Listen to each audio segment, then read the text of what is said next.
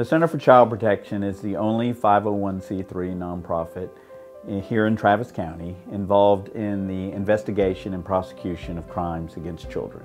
About 60% of our budget comes from community funding. The rest comes through our government contracts, be it city, state, federal money as well through the Victims of Crime Act.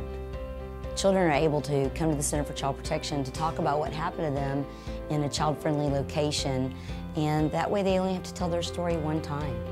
Right Austin is really sort of an ingenious solution, in my opinion, to a community problem, the ride-sharing problem, and not only serves or provides a much-needed service to the Austin community, but also helps improve the quality of life here in Austin by virtue of their support of Austin nonprofits.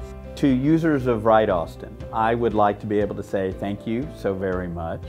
The small contributions that you're making by virtue of rounding up your fares are accumulated together and are making a huge impact. My name is Michael Torres and I'm the CEO of the Center for Child Protection.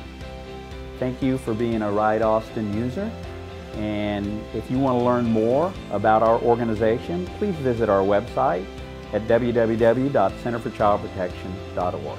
Thank you.